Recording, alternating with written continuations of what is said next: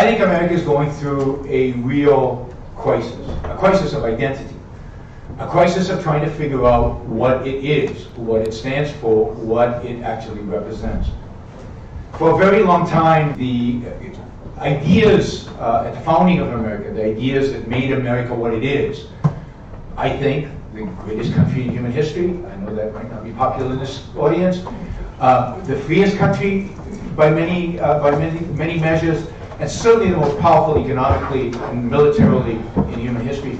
The ideas that made that America possible have been in decline now for decades. One could argue even a century.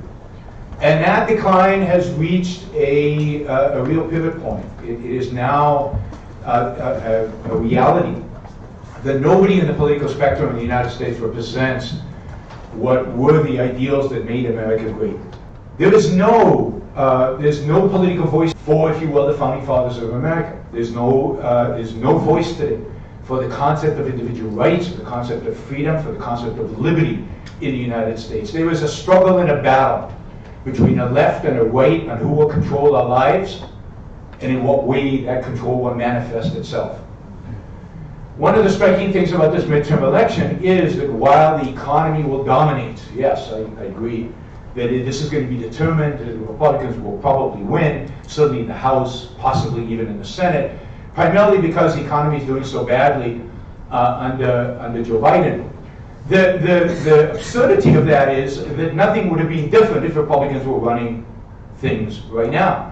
Indeed, many of the inflationary pressures that exist today were caused by Donald Trump's policy of writing massive checks to everybody, bailing everybody out during COVID, and generally increasing government spending throughout all 4 years of his administration.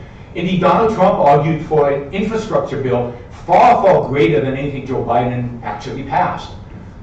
Indeed, one of the things that is true globally today, and true, you're living in it right now in the UK, that there is a complete consensus about economics between left and right.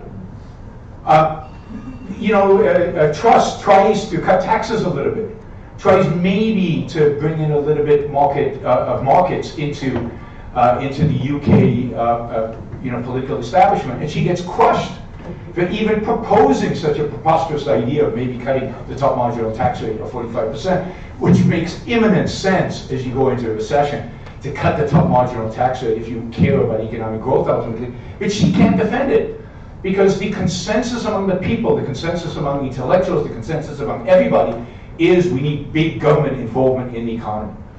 And that is true in the UK, and that is true in the United States, and that is true in Europe. There's complete consensus about economic issues. We're all way to the left of center on economics. Everybody is. Even Truss now, Liz Truss has been brought to her knees. Now she is going to be left of center on economic issues. So what's the difference between the Republicans and Democrats? What is the battle about? The battle is about cultural issues. That's how left and right are defining themselves. And to a large degree, that is true of the United Kingdom as well. Here, the big difference between the left and the right, to a large extent, is around these cultural issues. The popularity of Boris Johnson in the last election was not due to his revolutionary economic plans. It was due to his nationalism and his conservative cultural views, while shifting left on everything economic. And we're seeing that in the United States, exactly the same phenomena. We're seeing the cultural issues as defining the two political parties. The cultural war is a defining war between the two political parties. Economics, in a sense, is irrelevant. Economic outcome might be relevant, that is the swing based on how the economy is doing. But economic policy of the Biden administration and the Trump administration is almost identical. There's almost no differentiation, and I would venture that whether you vote for Labour, whether you vote Conservative, in the short run at least, there's going to be very little difference in terms of economic policy. Yeah, I wanted to put this woman's point to you. She's talking about Americans, still ordinary Americans, if not their politicians, still are very in favour of their right to bear arms. I mean, to give another example, a lot of them in certain states didn't tolerate lockdown, not going to tolerate the government bossing them about. Isn't there some optimism there to be found? No. No? Not for me, anyway. No, I mean, the very idea that there were lockdowns in the United States of America is so horrific that, yes, about a year after the lockdowns were started, a few people rose up and protested over it. But the very idea that Americans, Democrats, Republicans, anybody, would allow the state to lock them down over a virus is so shattering that it turned me from optimist to a pessimist about America. Because I couldn't imagine, if you told me that there was going to be a virus that primarily kills old people, right, it does, but keeps the young people pretty much safe, that we would lock down the entire society. We would lock down everybody and lock them at home, and that Americans would just shrug and go, fine, that's okay. And maybe a year later they would remember, oh, maybe we have some liberties, or maybe we have some freedoms, or maybe we should object. It's just, I would have never predicted that, and indeed the CDC never predicted it. And it's why in not a single plan that the CDC had prepared in advance for pandemics was ever a lockdown ever considered. And in that sense, the West didn't use the CDC manual, they used the Communist Party of China's manual to deal with pandemics. We all became China, like that. And China has won the cultural battle, like that. We're economically moving towards China, and we dealt with the pandemic like China. And it's I know this is not a popular view in Europe, but that's pretty horrific. The fact that our individual liberties can be taken away by the government like that, by scaremongering us into our homes. And look, I'm not a denier of COVID. I'm vaccinated fully, at least 3. I haven't done my 4th one yet. I'm not a denier that this was an awful virus, but this is like the worst way to deal with it possible. And the fact that of all the individual rights that Americans possess, the one that they are most adamant about is that they can hold on to their M16s is not inspiring me. If they held on to their First Amendment as strongly as they hold on to those M16s, I would be a lot more inspired. But you're seeing an attack on the First Amendment, a dramatic attack on freedom of speech. And again, we're way ahead of you guys, because you guys have hate speech laws and things that violate free speech right off the bat. But in the United States, we're seeing it both on the left and the right. Clearly, Donald Trump was egregiously hostile towards freedom of speech, to the extent of going after Jeff Bezos because he owned the Washington Post, because the Washington Post wrote the story that was negative towards Donald Trump. The left, with its wokeness and its cancel culture, clearly does not believe in freedom of speech. There is a real attack on freedom of speech in the United States today, and I wish Americans would be holding on to that. I think, and not to mention separation of state and religion, which I think brings us back maybe to abortion, which there's no particularly strong, powerful constituency to hold on to that. The left would like to impose their kind of religion on us, and the right would like to impose their kind of religion on us. But impose religion on us, both parties want to do.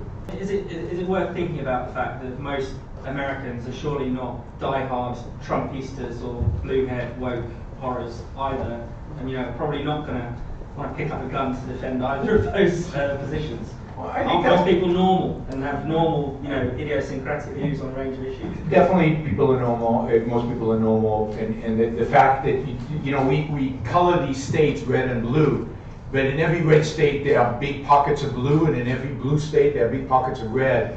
And a civil war is not between the states because, as somebody said, Austin, Texas, which is in many regards kind of the heart of Texas, is very, very blue, right? It's very, very democratic. So the civil war would be within the states, it wouldn't be across the states. I don't see much prospects for civil war because I will say, with regard to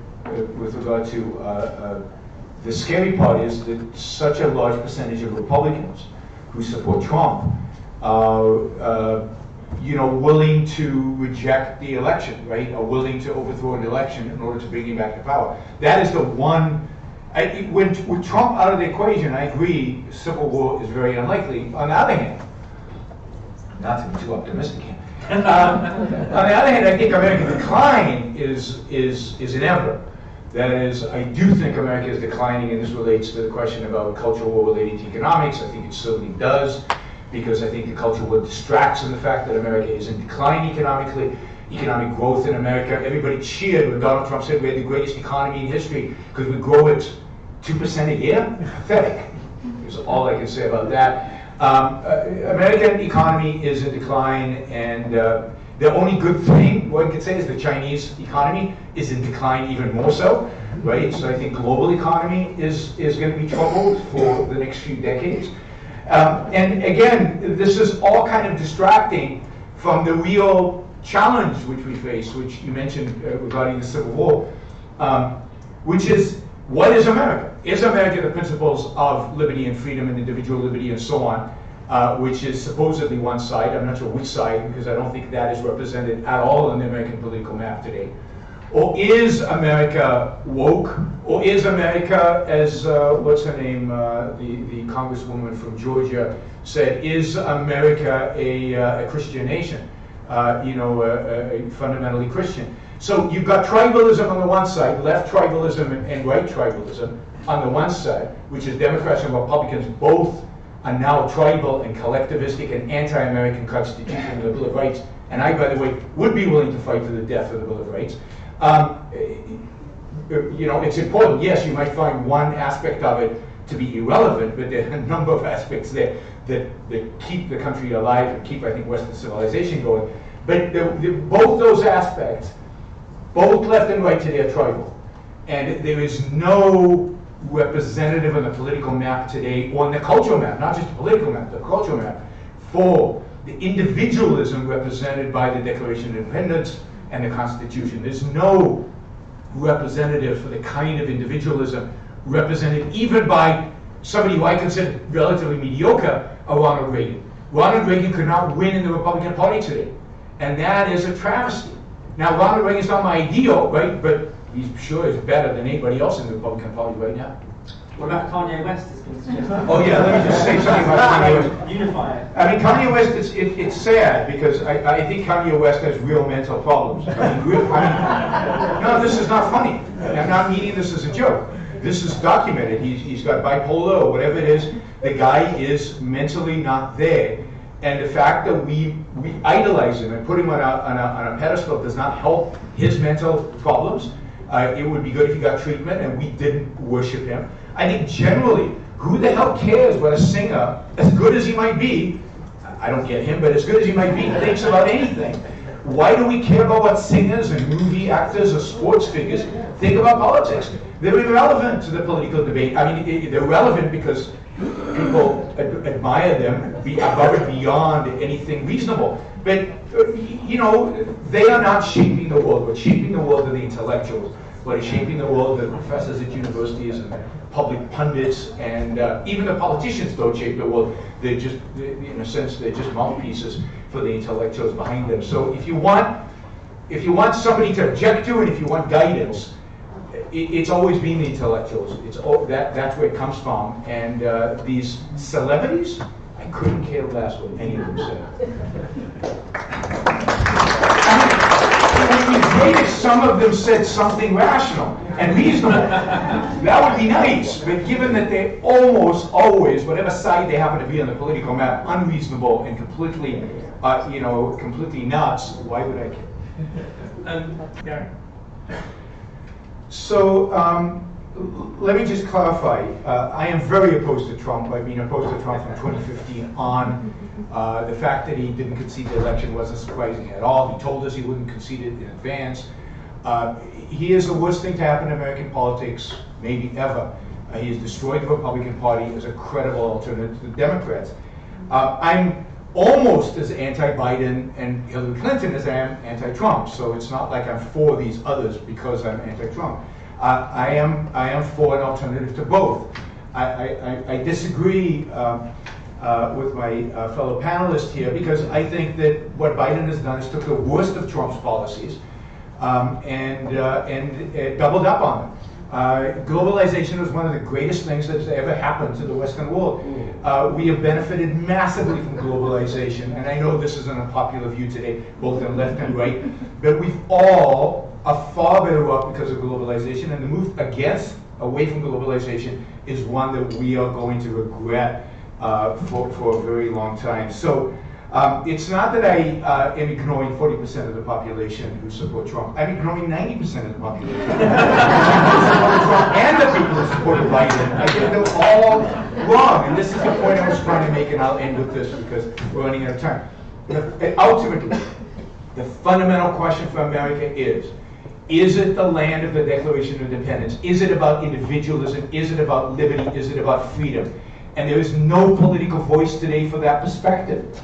The left and the right are the same when it comes to their collectivistic view of what America is about. It's all about tribes, it's all about groups, it's all about identity politics. I agree completely, whether it's white or alternative. And there is no voice today for the core ideas that made America what it is today. And in that sense, America will suffer economically as it devolves away from the land of entrepreneurs and the land of individualism. Thank you for listening or watching the Yaron Brook Show. If you'd like to support the show, we make it as easy as possible for you to trade with me. You get value from listening. You get value from watching. Show your appreciation. You can do that by going to yaronbrookshow.com/support, by going to Patreon, Subscribestar, Locals, and just making a appropriate contribution on any one of those channels. Also, if you'd like to see the Yaron Brook Show grow, please consider sharing our content and, of course, subscribe. Press that little bell button right down there on YouTube so that you get an announcement when we go live. And for those of you who are already subscribers and those of you who are already supporters of the show, thank you. I very much appreciate it.